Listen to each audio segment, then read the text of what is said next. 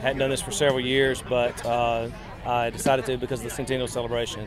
And the coolest part to me about it is that it's a joint halftime with the $1 Million Band, the current $1 Million Band. So, they've got 450 or so members, and then there's supposed to be 500 or so of us. It's like 1,000 people going to be on the field at one time. I've never seen that before, so that's probably the coolest thing to me about being a part of it.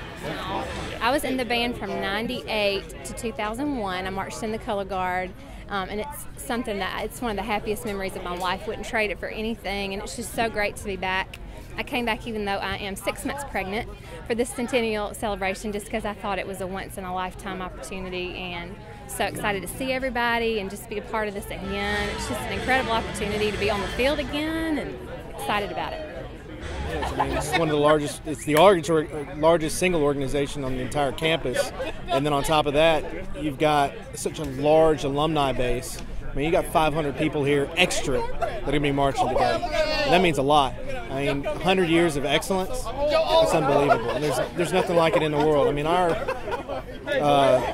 through all the different people that we've had, Colonel Butler, Captain Scott, Dr. Ferguson, and then now Dr. Ozello, being leaders of it, every one of them's had their own style, and every one of them means something new to the organization.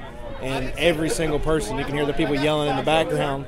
That's the tuba players that I marched with, and they're a different personality than the group of kids that are going now, but they're all kindred spirits and alike, and it's a great program, and that's why.